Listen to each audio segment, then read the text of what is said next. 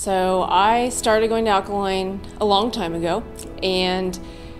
really became enveloped in the community and the exercise, and then unexpectedly became ill in May of 2016 and had a really rough 6 months in and out of the hospital.